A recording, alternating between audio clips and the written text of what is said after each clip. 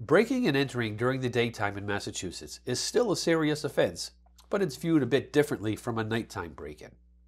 If you enter someone's home or property during daylight hours without permission and with the intent to commit a felony, you could face felony charges.